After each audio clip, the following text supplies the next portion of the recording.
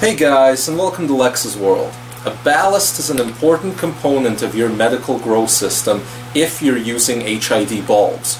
As of the date of this video, there's still more growers using HID than anything else. Now there's two kinds of ballasts, digital and magnetic. Magnetic ballasts are still available on the market but are being phased out because they're simply old technology. Today I'm going to show you guys a digital ballast and why it's the way to go over a magnetic one. We'll also go over some important features you should look for in ballasts. So this is a Lumatek 600 watt digital ballast. So let's talk about its advantages a little bit. First off, it is very quiet. It is much quieter than a magnetic ballast. Magnetic ballasts use coils inside, and these digital ballasts use electronic chips, and as a result, they are almost silent.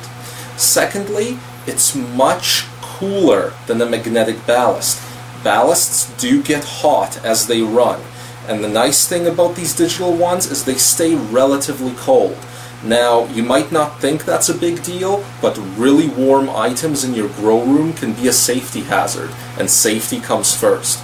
Next thing is, these things are pretty low weight. You can pretty much hang them off anything, you can transport them easily. The old magnetic ballasts are enormously heavy. They weigh over 20 pounds. And now there's one argument that old school growers use against digital ballasts, and that is that they wreck light bulbs because they start them up too fast. Well, that's actually an outdated argument.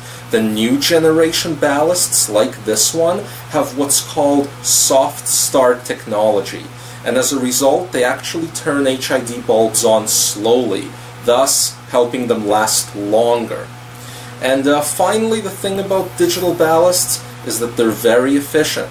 Not in terms of electrical savings, because 600 watts is still 600 watts, but it actually pumps out more lumens per watt, and lumens is what's important.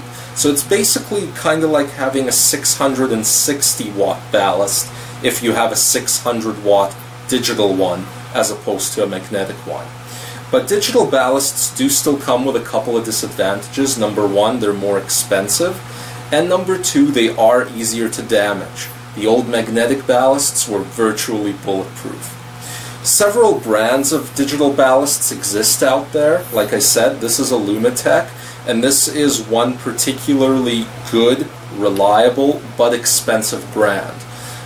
It's also a well-made brand.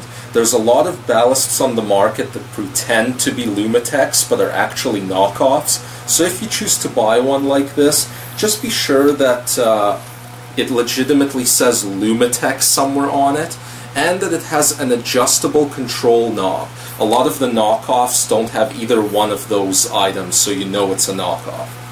Well guys, that's our show on digital ballasts. I hope you liked it. If you did, be sure to hit that subscribe button up top and the like button below. We'll catch you next time on Lex's World.